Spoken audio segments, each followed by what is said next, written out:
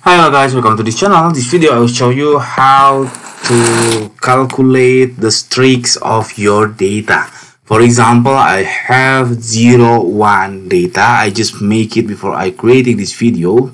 Or you have true or false data. Then you want to analyze the streaks 0 or the streaks false or streaks 1 or streaks true.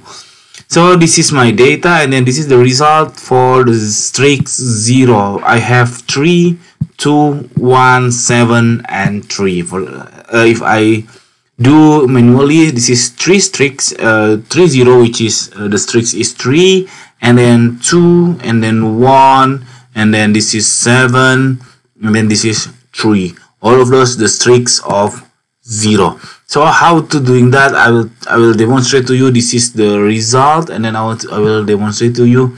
I put equal, and then I have to join all of the data using non-delimiter. So I just put quote unquote, just quote unquote, leave it blank, and then I will choose the array, and then A2 to A, and close the bracket. This is, I already combine all of my data 10101 like ASCII or like byte language. This is already gathered to the one cell. After that, I will replace the 0 into false or F.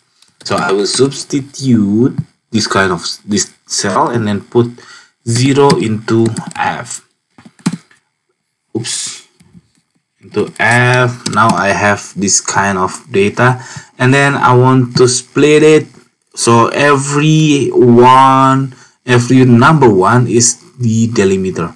So I will split by using split the text, and then the delimiter is 1. Split by each is true, and then close the bracket.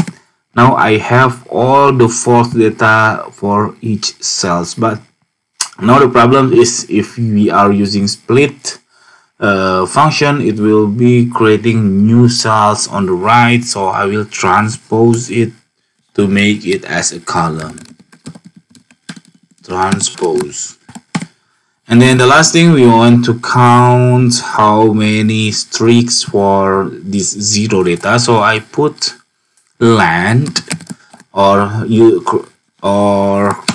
calculating the length of this cell, and then I put array formula on the first of this formula. So this is the streaks of 0 of my data. Okay, that's it. If you think this content is helpful for you, it means you are nerdy enough to doing your stuff, to doing your data. So if you think this content is helpful for you, please subscribe our channel. Thank you for watching.